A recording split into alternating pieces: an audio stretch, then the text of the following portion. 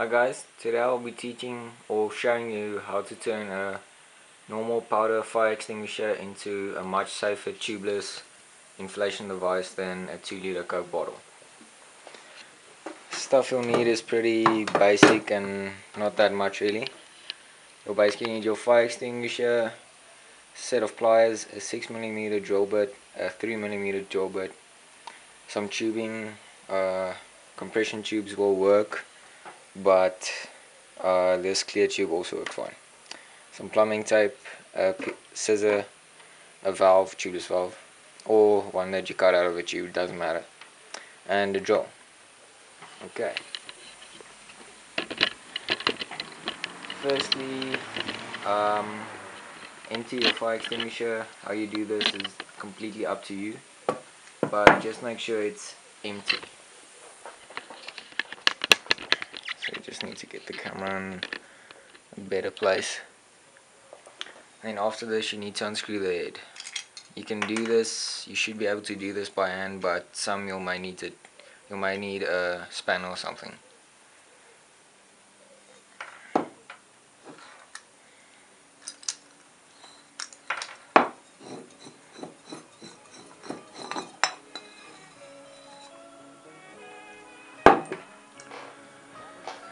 Okay, next remove this tube here.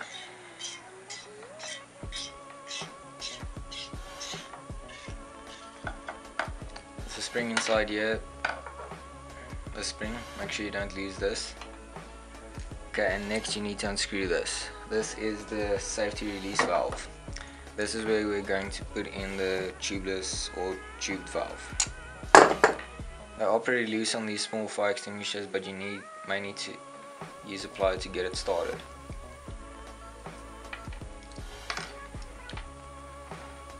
Okay, inside you'll find the spring and plastic bit. You can just ditch that. Don't need it. Now this hole, I'm not sure what the inner diameter of this is, but we need to extend this to 6mm to fit the valve. Okay, now I'm going to drill the hole into the cap where the valve is going to go into. I know I said use a 6mm drill bit to drill the hole, but I'm going to start with a 4 and then go to 5 and then go to 6. Also, you'll see I'm not using a vise, I'm using two C clamps because my vise broke. So yeah.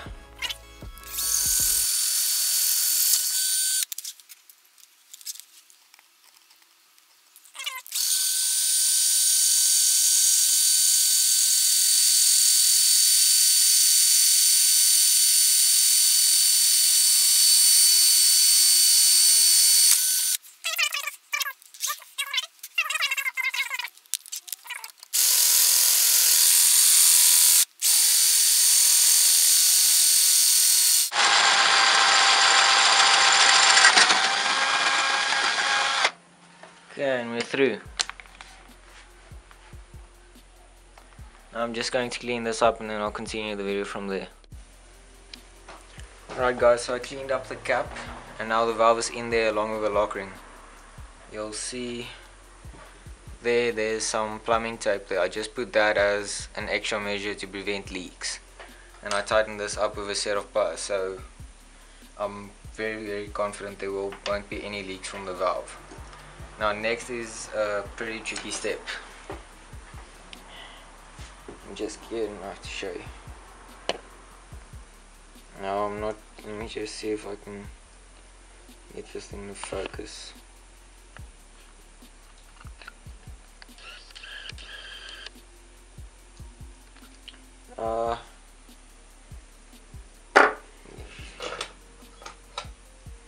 There you go.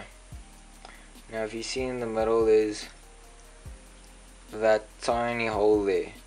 Now that's the hole coming from this side where we're going to put the valve.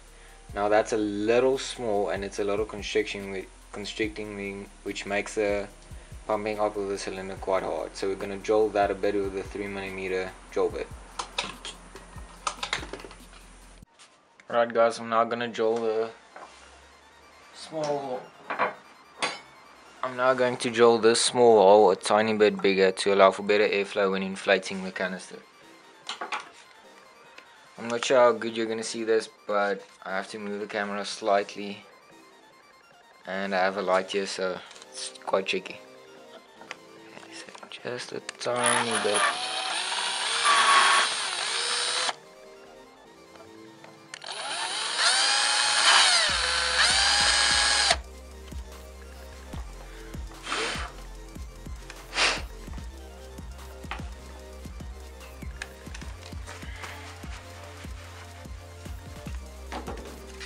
I just need to check something.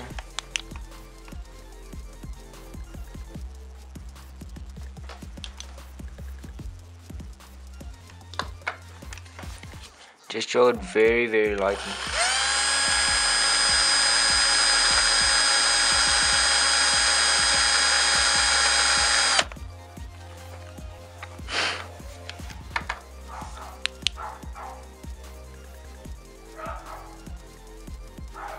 Yep, that looks right.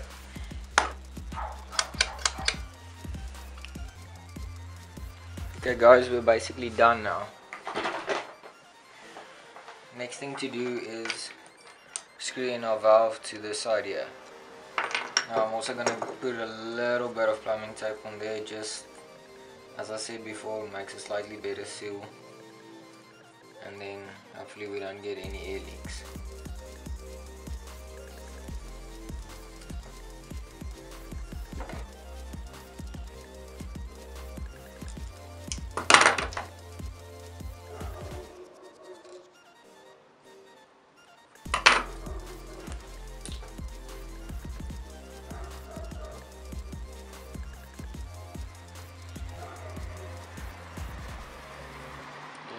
Tiny bit on there,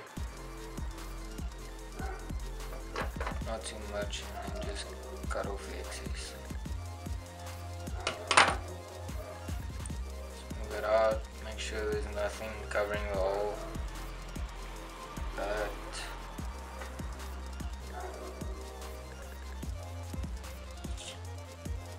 Okay, perfect. Just go straight back onto the head.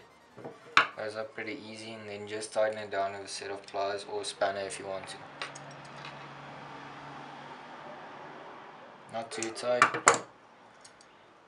If you're pretty good with torque, I would say 4 Newton meter. If you know what it feels like with your hand. Otherwise, just lightly, not over tight. Otherwise, you'll strip the internal threads, and then it'll never seal anyway.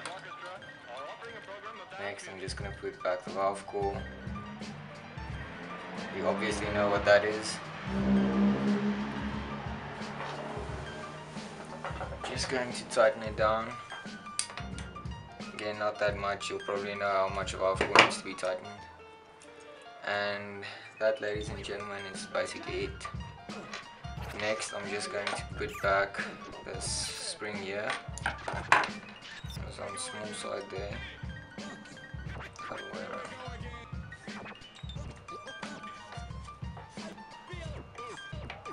No, it's all the way around. Okay.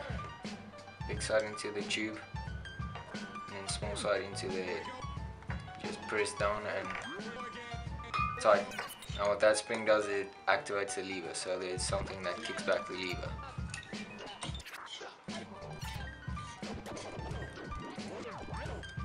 Then after this, just screw it back into the bottle. Maybe just, again, I'm going to put another small section of plumbing tape. It's just, I like doing it. It prevents any air leaks, and it'll just help keep the job pretty tidy.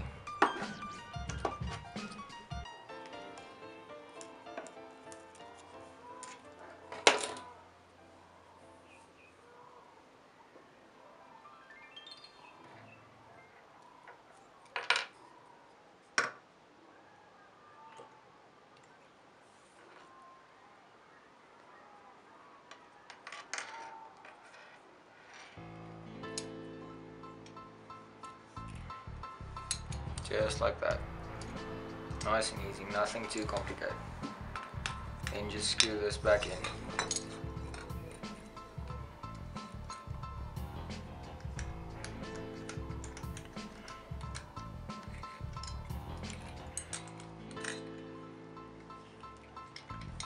Okay, now you can just tighten this up by hand, but if you want to, you can lock it down with a span or something.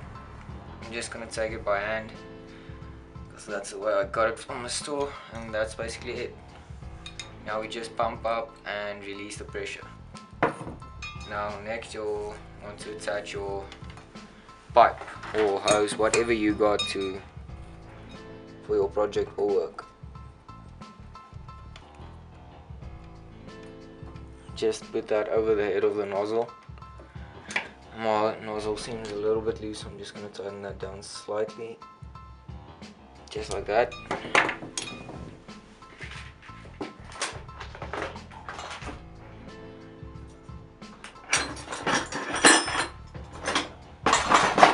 And then to ensure the tube doesn't fly off, probably can't see that. Okay, just to ensure that the tube doesn't fly off under pressure, squeeze it on a tiny bit more so it's at the back of the head. Just put one cable tie around it.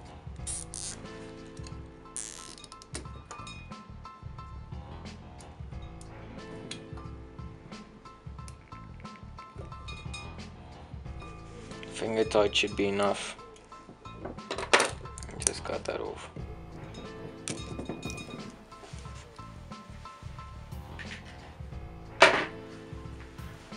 Maybe just far down so there isn't a sharp point.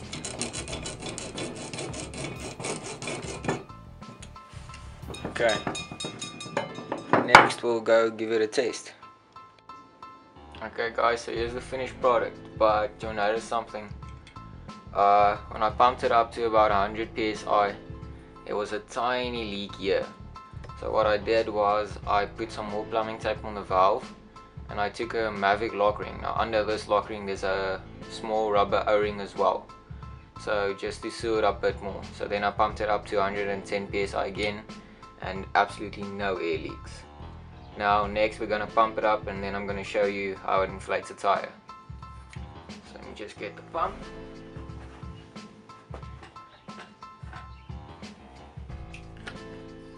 Simple, just open up your valve,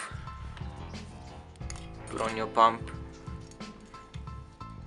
and start pumping it up basically. I'm just going to put that over there, let you see the gauge.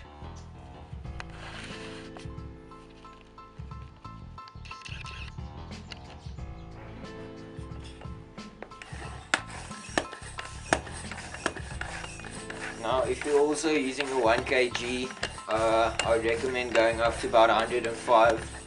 You can go more, but I wouldn't recommend it. It won't burst. These things are rated to about 370 psi. It's just safety precaution. If you have a bigger extinguisher, you can go even to 90 psi because you're gonna have a lot more air. But 100 psi for this one is sufficient. And also trust the gauge on your pump and not the gauge on the tank over here, because the pressure creeps up slowly on it, and I don't think it's very accurate. Maybe mine's damaged or something, but rather trust the gauge on your pump.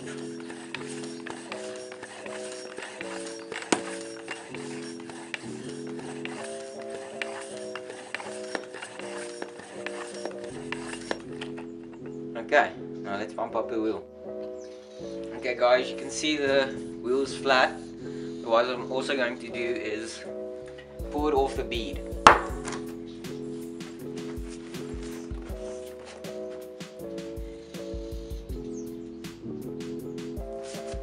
Okay, so now it's completely off the bead. Now nothing is helping the tire stay on. So now you'll be properly able to see how good this thing works. Converts the picture into a television signal. Okay.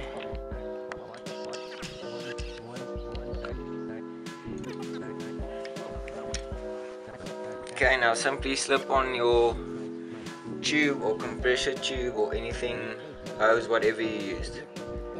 Make sure it's over the valve properly.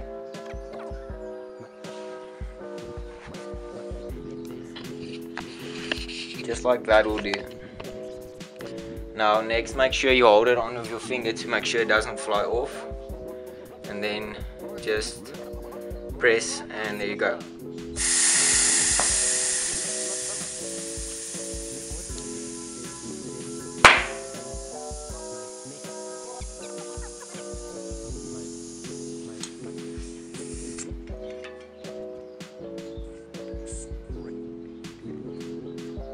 Rock hard. Now you could even have here, they did slip some air over the valve in the tube. That's because it wasn't on properly, so try to get it a little bit more. But there you saw, the tire was off the bead, completely flat. It seated and pumped it up rock hard. So yes, that's basically it.